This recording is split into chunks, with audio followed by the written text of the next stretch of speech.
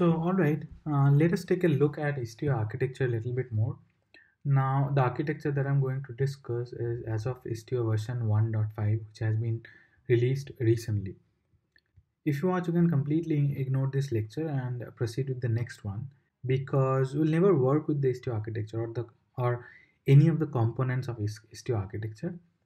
The reason I want to tell this is to have some idea about how Istio works. Now, as I said, we'll not even bother about what is happening under the hood until and unless something goes really wrong. This is how the architecture is, and I have taken this diagram from Istio's official website, and this is the entire Istio mesh at the outer layer, if you see. And there are two things: data plane and control plane. So we'll discuss control plane and data plane a little bit more, but don't get confused by these terms because they're pretty straightforward. There's nothing actually that you have to do with data plane and control plane. The first thing, let's discuss about control plane. So if you see in control plane, we have something called Istio that you have already seen. That whenever we install Istio, we get a pod running with the name Istio. And Istio has three components: Pilot, Citadel, and Galley. What these things do, we'll discuss in the next slide. So Istio along with other components are called the control plane. So that's all. There's nothing more to it. And as I said, we'll never do anything with Istio's control plane. Now there are few things. So whenever the service mesh is implemented, the control plane talks to the sidecar proxy, which you have already seen. So you know what a sidecar proxy is. Every traffic goes through the sidecar proxy and to the services or containers in a pod. So this gray box is one pod, and there are two containers in this pod. One is the service and the other one is the proxy. Of course, the POS container is not being shown here. Same is the case here. This is also a pod, and this container provides service B or web service B. It also has a proxy. And we already know that if this service wants to talk to this service, they have to go via the proxy, which is called the mesh traffic. And these proxies are combined together are called data plane. That's it. So there's nothing more to it. So control plane is Istio along with some other components, and data plane is the sidecar proxy that is implemented along with other containers in a pod. So we have something called ingress traffic and egress traffic. So ingress traffic is something which is inbound request, and egress traffic is also known as outbound request. Now what happens is that this control plane pushes discovery, configuration, and other things to the sidecar proxy. So whatever configuration we do, whatever work we do with Istio, let's say we create something called a virtual service, which we'll see later on. When you create the virtual service, that particular object or resource is pushed to the sidecar proxy using the control plane, which is Istio. The major thing that Istio does is traffic management, security, and observability. We'll majorly focus on traffic management. In fact, most of the times of this Istio section will focus on traffic management. So data plane, it's nothing but the sidecar proxies in all the pods. Then additionally, we have control plane, which is nothing but the Istio pod. And there are three components: Pilot, Citadel, and Galley. So all these three things are implemented inside of that Istio pod. So there's no separate component as such, meaning that Istio does not have multiple containers for Pilot, Citadel, or Galley. All of them have been combined together and put inside the Istio pod or the Istio container. So let's take a look a little bit. If we do a describe pod of Istio, what do we see? If you do kubectl get pods in Istio system, you know that this is the pod we are talking about. This is the Istio pod. And this pod implements Pilot, Galley, and Citadel. And if you describe this pod, it's similar to any other Kubernetes pod. There are a few labels like app, which has the name of the app is Istio. Then Istio equal to pilot. This is actually the pilot pod. And there's this annotation wherein it mentions that sidecar.istio.io/inject is false. So status is running, these are the IPs, and it is controlled by a replica set. Of course, it is being run as a deployment. And this is the container ID. So there's only one container, and this is the image docker.io slash istio slash pilot 1.5.1, and here's the image ID. There are a few other information like ports, host ports, arguments, etc. And if you scroll down, there are some environment variables also, along with some mount points, and that is the only container that this pod has. And here are the events at the end, and that's all Istio is. So don't get confused with this diagram, and don't consider that these three are separate containers running inside of Istio. It is not. Istio by itself is a single container, which actually the name of the image is pilot. All the three components are inside of the single pod or single application. But in version 1.4.3, the architecture was a little different. It was a little more complicated. So if you have version 1.4.3 in your organization, or let's say you have installed version 1.4.3 in your system, you'll see a lot more other pods.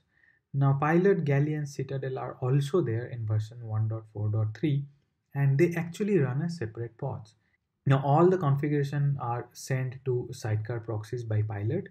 What Citadel used to do was TLS certificate management and authentication, and then Galley also does some configuration. Now the functionalities that these three components do are still the same in Istio, but the only difference is that all these three have been merged together in a single program and have been implemented in Istio pod. So this is version 1.4.3. The remaining things are same. The control plane was drastically different in version 1.4.3, which has been changed in 1.5. What are the different components that Istio has? The first one is Pilot, which provides service discovery, and it also pushes configuration changes to all the Envoy sidecar proxies. As I said, let's say you have a virtual service, which is a Kubernetes object. When we create the virtual service, what happens is that this pilot program or this pilot component takes all the configuration that is there in a virtual service or any other configuration for that matter, and pushes it to all the Envoy sidecar proxies of all the pods which are managed by Istio Mesh. Not only that, it also provides service discovery. So let's say we have this Istio running, which has this pilot component. Again, this is not a container. Istio by itself is a pod which runs a single container. One of the application component is Pilot, that is running along with Galley and Citadel in the same program. So now let's say we have this pod. AC means application container, and we have this Envoy sidecar proxy which is being managed by this Istio service mesh. Now what does this service discovery do? Let's say a new pod has been created which has a new application component, or let's say existing running pod which got terminated for some reason and restarted again. So what does service discovery mean? Means that the moment this pod comes up, it will also have application container and Envoy sidecar proxy, because it is being managed by the Istio service mesh as well. Now the moment it comes up, it will send its own information to this pilot component, and that information will be sent by the Envoy sidecar proxy. Now what will happen is that this information about this pod will be sent to all the pods which are there, and will be sent to the Envoy sidecar proxy, so that this pod or this application container knows that a new pod has been spinned up, and you can send information or you can communicate to this pod via this IP address, etc., etc. So all those information would be put in Envoy sidecar proxy. So it is done automatically. This is called service discovery because this is a new service that has come up, and we need to know that this new service is there, otherwise we will not be able to communicate to the service. So the moment the service comes up, all the other pods should know that there's a new service that has come up. Here in service, I mean web service. So you can deploy it using service deployment pods. That's what Pilot does. So the moment it comes up, Envoy sidecar proxy sends the information to Pilot, and Pilot propagates that information to all other pods in the Istio service mesh. The next one is Citadel, which provides service to service end user authentication out of the box. So Let's say I have this service, which is an application container, and this service, which contains another application container. Using this citadel, we can implement service to service end user authentication. Not only that, it provides encryption of traffic between proxies using mutual TLS or MTLS. So as you know that the communication would happen via the proxy from here to here.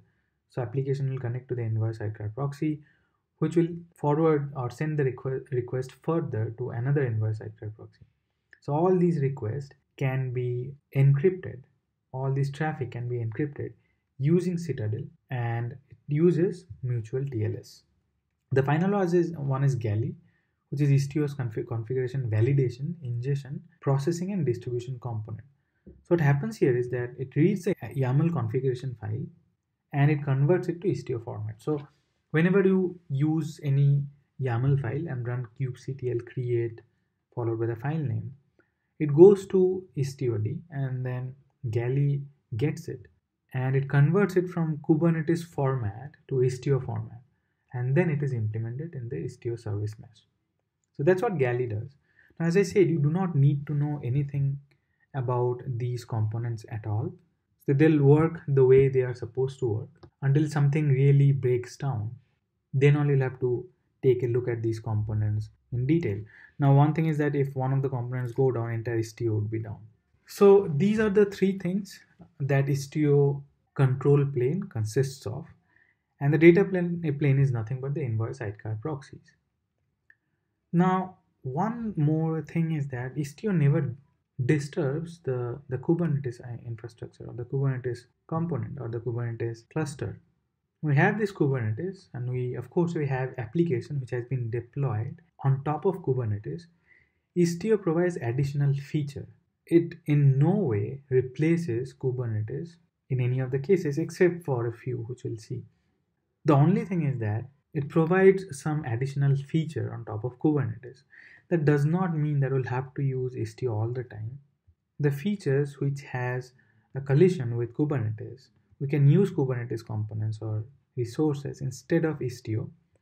But Istio, of course, provides additional features. That's why it is so famous and it is used alongside with Kubernetes cluster. So that's all about Istio architecture. As I said, you can skip this. You do not need to know about Istio architecture in any way for that matter.